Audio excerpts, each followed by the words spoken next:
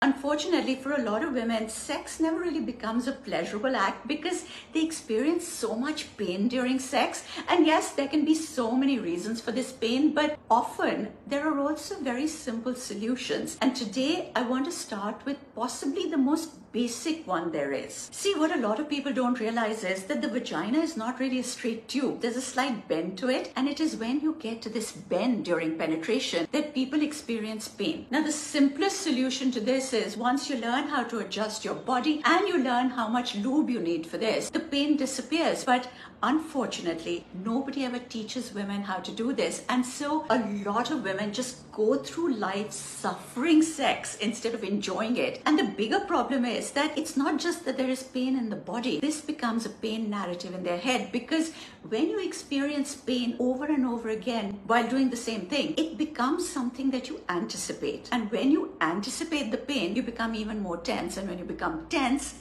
that whole problem becomes multiplied. And so, as I said, today we're going to start with the most basic thing, which is we're going to shift the pain narrative in our heads to a pleasure narrative. And to do this, we're going to start with the simplest change in our penetration style, where we're only going to penetrate as far as that bend in the vagina, because as I said, there is absolutely no pain till that point. So here's what you're going to do. One, you're going to use lots of lube because, well, lube just makes everything wonderfully smooth. Two, you're only going to penetrate as far as that bend, just to that point where you feel the pain is starting. That's where you're going to stop. And just to give yourself some extra confidence, you're going to try something that I call the fist method. You ball up your hands into fists and you place them on either side of your groin, because this way you can actually control how far he enters you. And once you are in control of that, you become a lot more relaxed. And the moment you are more relaxed, everything just becomes easier. Now, I want you to try this for as long as it takes, as many months as it takes, to shift that fear narrative to a pleasure narrative, because the moment you start to feel pleasure in this act, you'll find that your body will automatically start to try and adjust itself for a slightly deeper penetration.